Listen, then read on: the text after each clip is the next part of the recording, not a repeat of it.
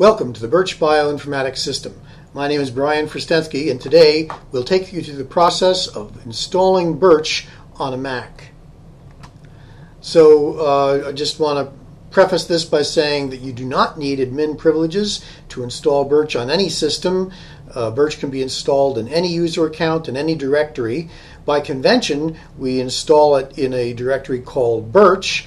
And if you're going to install BIRCH for multiple users on the same system, probably the best thing is to create a separate account for BIRCH, and then everybody works off of that. So the location of the BIRCH system is found in the $BIRCH environment variable, and this tells BIRCH how to find programs, scripts, libraries, documentation. Everything in the system is based on this environment variable. So that's just a really useful thing to know. Now, there are a number of dependencies for BIRCH. You need the full version of Java, either the development kit or the runtime environment, but you have to make sure it is not the headless version, and we'll demonstrate what that means as we go along.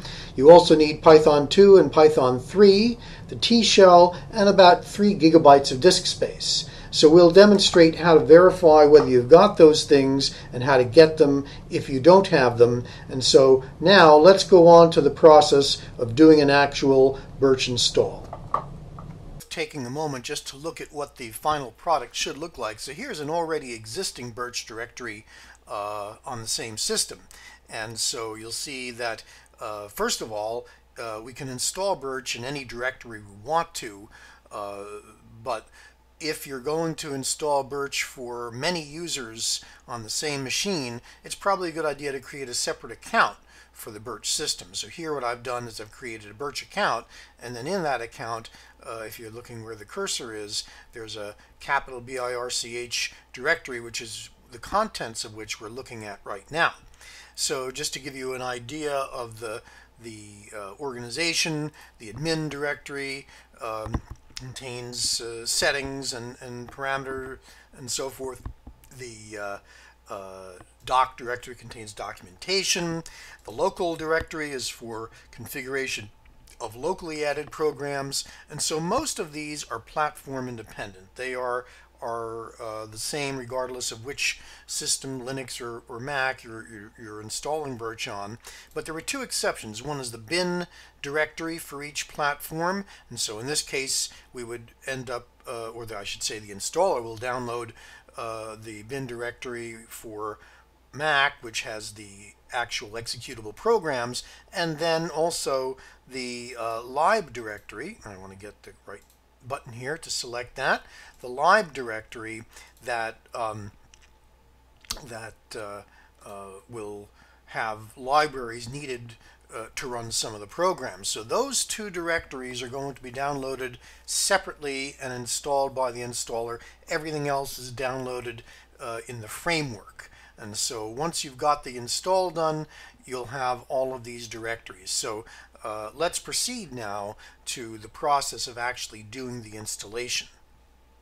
The next thing we have to do is to check for the dependencies. So the first thing we'll check for is Java. Java-version, and we see we've got Java installed. This is the runtime environment. The JDK is all right as well, but the most important thing is it shouldn't say headless. You want a Java that can run the graphical interfaces, so it shouldn't be headless. The next thing is Python 2, which is checked by typing Python. And we get into the Python 2 environment. 2.7 is fine. You type Control-D to get out of the Python environment, and then Python 3 to check for Python 3. And there we go, we've got Python 3, so we're good. The only other thing to check for is the T-shell. Do it this way. If you see something like /bin/tcsh, then you know you've got it. So that is, those are the dependencies that we need. Now we can get on to installing the BIRCH system. To do the install, we go to the BIRCH website at home.cc.umanitoba.ca/tilde psgendb. You'll see that URL at the end of this video. And so every BIRCH site will have its own version of this website that we're seeing here that has the documentation. If you scroll down, you'll see the Get BIRCH symbol here, and just click on that, and that will take you to the download site. Now notice, by the way, that we do have here the information on the dependencies, and so it will take you through, again, just what we did before, how to check for the dependencies, but also if you don't have some of them, we have some information here on how to get the different dependencies you might need. But if you've got them, we can go to the next step, which is to download the BIRCH installer, which is a Java jar that just downloaded. And so there is getbirch.jar. And so we've downloaded the jar file, but in order to run it, we have to set one security setting. And so that is going to be under System Preferences, Privacy and Security. And then in order to make that change, we unclick the lock, and so I'm going to have to authenticate to allow that.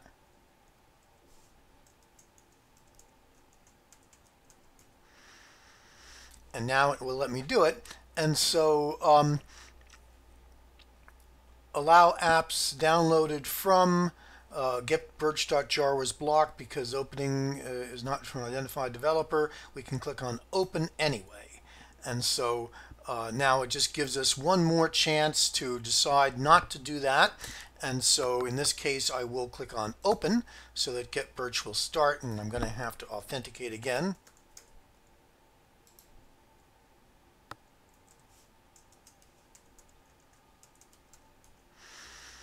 Okay, so now it launches the BIRCH installer. I'll take a moment just to do that. And there is the BIRCH install wizard. The default is to create a new installation, which is what we want to do. And you need to put in an email address. This is primarily used just to have an email address to insert into the local copy of the BIRCH documentation. So that's one step. And then there is the option, if you were going to be updating from a previous version of BIRCH, you would click on this button, but we're not going to do that now. We'll go to the next step, and this is really the last thing we need to do unless you wanted to change something. For example, the install is in the current working or the user's home directory. In this case, user's demo is the name of the account, and then a directory will be created called BIRCH. Now, if you wanted to change that, you actually could go to the advanced install, and here is a place where you could change the name where the install is done. But usually we don't want to do that, so I'm just going to go back, and we're ready to do the install. So if I click on just again default install and finish, the installation will start. Now you'll see that we have a download monitor going that's showing us the progress of the download. That'll take 5 to 10 minutes, so I'm going to come back when we're a little farther along. The configuration is being done. We are just about at the end of the install process, and there we have it. The install was complete, and you can also see a little BioLegato launcher come up. We'll take a look at that in a moment. So I'm going to click on OK, and then a new browser window will pop up showing our local copy. So this is your local copy of the documentation. It's on your system, and there are ways of customizing this local copy of the. As I mentioned, we want to verify that we have our working BIRCH system, and so one good sign, of course, is having your own documentation here. You'll see the location shows that this is in the demo home directory, and so this is you're looking at a local copy.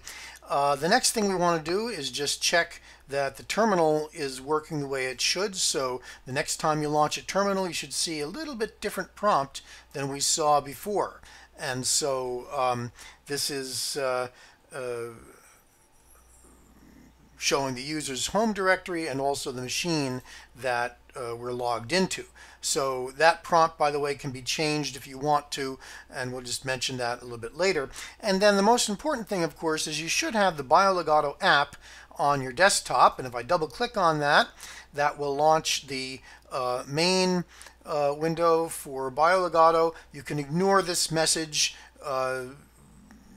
We'll just start with BioLogato, and then now we have the main BIRCH launcher. So this launcher is able to launch the other BioLogato applications that we have, along with any other graphic programs like FastQC or the Artemis Genome Browser or the MOV genome alignment program.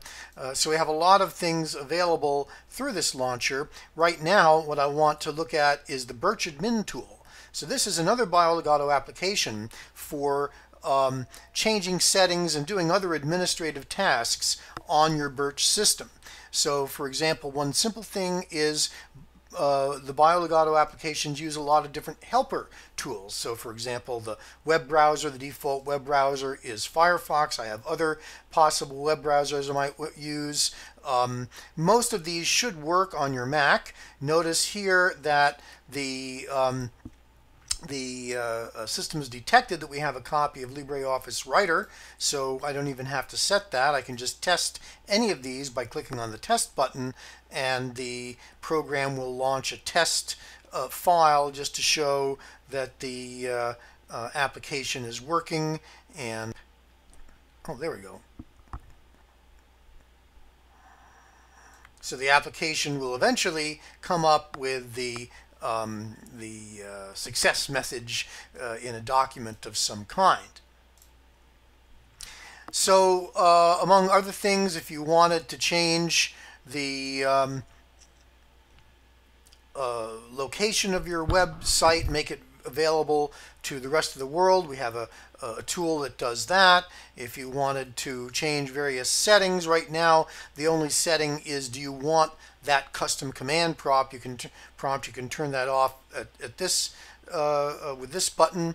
And then if you want to update BIRCH to a newer version, when the next version comes out, you click on Update BIRCH and Run, and it will launch the Get BIRCH downloader again. This time you would click on Update an existing installation and then click on BIRCH, because this is where it was installed, and that's how you would run the update. I'm going to cancel that run right now because I don't want to do an update. We already have the latest version.